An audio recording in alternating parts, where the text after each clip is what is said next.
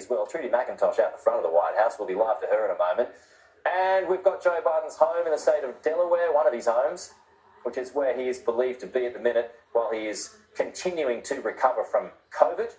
And also the Vice President Kamala Harris's residence. There had been a few messages of support for her campaign, which just in the past few moments have fallen down. Perhaps that's not a sign of things to come for her anyway.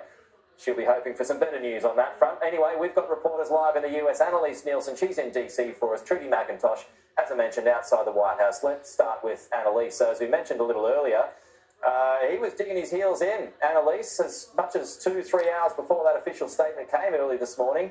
He wasn't going anywhere, but something changed.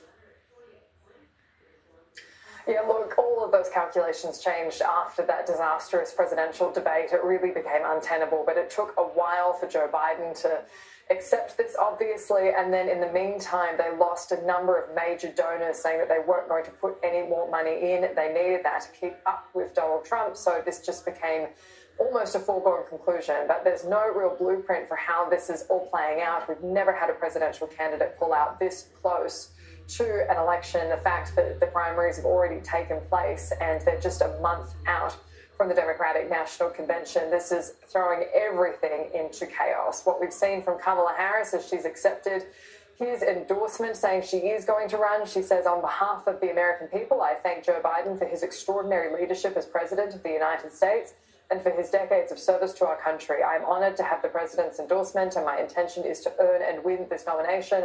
I will do everything in my power to unite the Democratic Party and unite our nation to defeat Donald Trump and his extreme Project 2025 agenda. If you're with me, add a donation right now. So they're already back into getting those donations. They know they need them.